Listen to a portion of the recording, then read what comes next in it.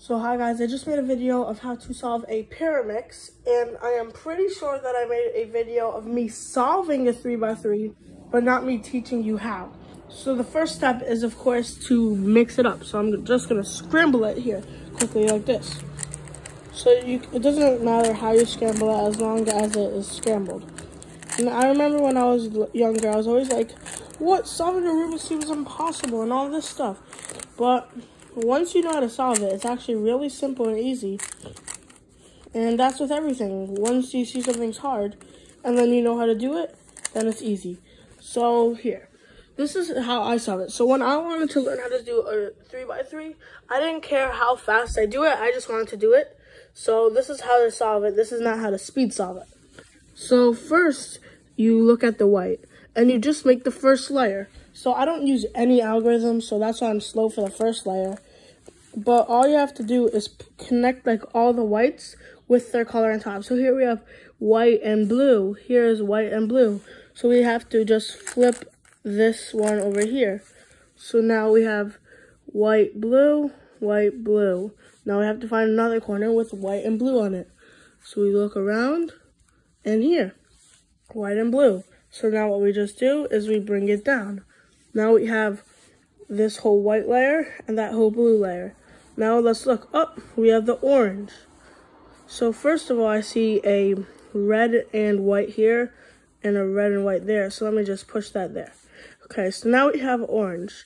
And there's a orange and white right here. So what we do is we push it away here, turn it there, and now we have it here instead of here. Now we could just spin this over and put it back. And now we have the orange in it.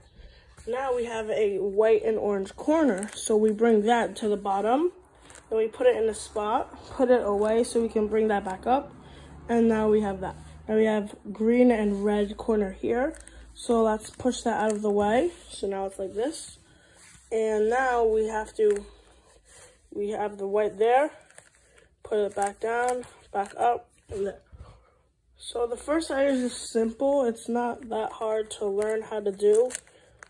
You just have to figure it out. Basically what you do is you connect all the white pieces in the right spot. So we just put the middle piece in there, and now the final piece of the white right here. So here is the white layer. Basically what it is just solving the white, but these colors have to be connected with the parts where they're supposed to be. So now we're on to the second layer. So what the second layer is basically just a second layer. You have to put these edge pieces here in the right spots. So I just got lucky. It does not happen often where these pieces are in the right spot. So let me just take those pieces out so we can just show a good example.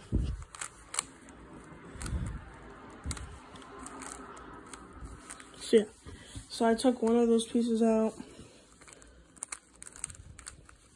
Okay, so now we just unsolved the orange second layer. So here we have it. So what you have to do is you look on the third layer to see if we have any pieces that does not have yellow. So here we have orange and blue. There's no yellow there. So let's say it's over here. So we put the orange on top of the orange right here. And you see the blues on this side. So we want to push it away to the other side right here. So now that it's on this side, we do this algorithm. Up, side, down, side. Then we look at the other color, which was the blue color.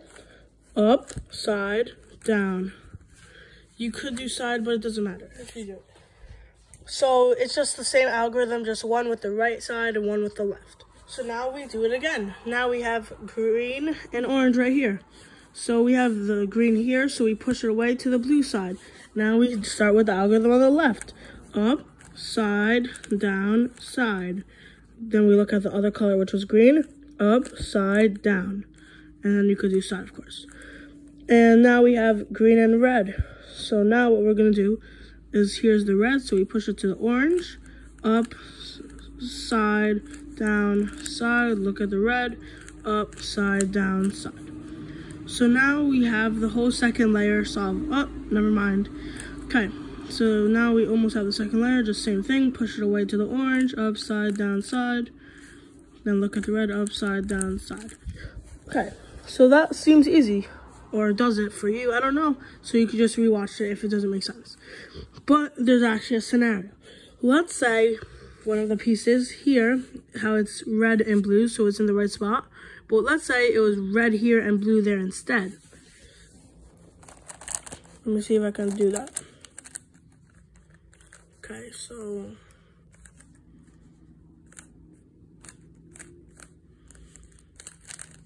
okay, so here is basically flip. We just have to flip it back. But how do you do that? So what you do is, let's just see this piece. You see this piece, it doesn't belong there, but let's do it. So let's do upside down side, upside down side. So we just put this random piece there. But also what we did is we took this piece out. So now we could just put it away to the orange, upside down side, upside down side. So there, see, that's how you do that second scenario. And those are the only scenarios. So that's why the second layer is simple. Then the third layer, there's a bunch of scenarios. So first we either have this line where it's like that. So what we do here is we spin it like that. Then we do upside down side. And then we spin it back down. So now we have the cross. So there's also a different way to get to the cross. So let me just set that up. So what it is, so I won't set it up, I'll just leave it like this. I'll set it up. Okay, so right here. So the other scenario is if it's like this. We have one here, one here, one here. So that's 3 and like some sort of 9 o'clock symbol. So what you do is, it's the same thing, you do that, but it's upside down side, and then upside down side again, and then we bring it back down. Now we have the cross too. And then the last scenario is if there's just nothing. So let me see if I can set that up.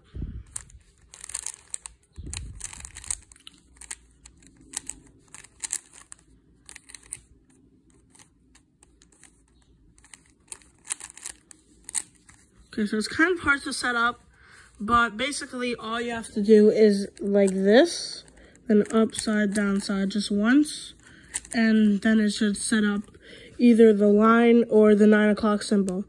So let's say we just have like one dot here, like we don't have this 9 o'clock symbol, or we don't have this line, or we don't have the cross.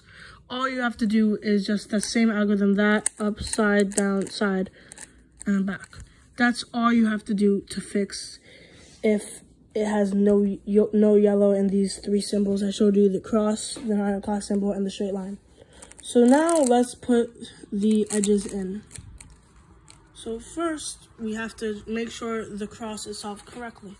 So sometimes, so as you can see here, we have red, but this is not red. Here, green, this is not green. If we put it like that, the green goes away. But here we already have blue and orange in the right spot. So in this scenario, this is already one step done. So we can move on to the next step, which is we have to do this algorithm. That.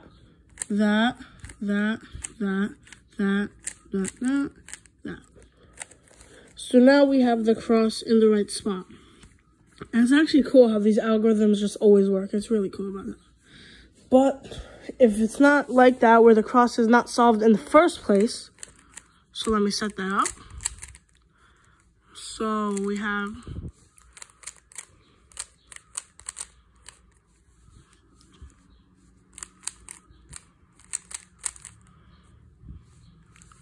okay. So now let's just say we have one right here. So all you do is the same algorithm where it's up, side, down, side, up, side, down. And then it should have 2. So you just have to like turn this to look for the 2. So 1, 2. But then you make these 2 be facing in this direction. So 1 facing that way, 1 facing back. And then this algorithm again. And then we have the cross up. Now the last step is to put the corners in it. So sometimes you get lucky where there's already 1 in, so that's good. But it doesn't matter if there's 1 or no, because it's the same thing. So this piece belongs right over here. So what we're going to do is that. So now we just put this piece where it belongs. So now we want to flip it. So it's basically like flipping a corner, but that's cheating. So what we do is we could just turn it around and do upside down side, upside down side, until this piece goes in the right spot. You keep doing it until it works. And now we just want to fix the white. So we just do the same algorithm. Upside down side, upside down side, upside down side, until the white solves. So now let's just turn it back, match up everything. Okay, so now we're almost done. 2 more corners left. This time we got lucky, it was easy where we didn't have to move the corners around so much. I'll show it again after we finish this. So now this is in the right spot and this is, so we just turn it upside down and keep doing upside down side, upside down side, upside down side, upside down side, until this is in the right spot. Now we turn the bottom, leave it facing this way, hold it this way, don't turn the cube like this, leave it like this and turn this until this is in the right spot. Then what we have to do is flip it, so we do upside down side until the piece is in the right spot.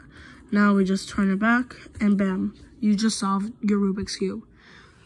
So now let's just show again, because here we didn't have the corners, like here was an easy solve, the corners were mostly in the right spot. So now I'm gonna mix it up better and let's see. So let's just go over the whole thing again quickly. So I'll show it, so let's just mix it up.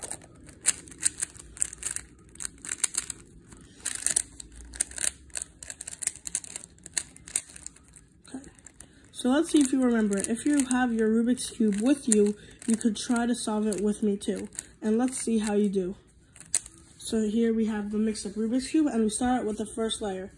So what we're gonna do is we have to match up all the colors with their spots on the white. Make sure it's white. You could do it with any color, but the white, for some reason, a lot of people do it with to start out. So that's how I learned too. So now we're just popping in all these sides. If you want to go back in the video to remember how to do it, you can go check. Okay, so now we just match up these middle pieces with their bottom pieces, and we start with the second layer. Look for the piece on the top. Remember, with no yellow, we find one here. Push it to the green side because the blue's here.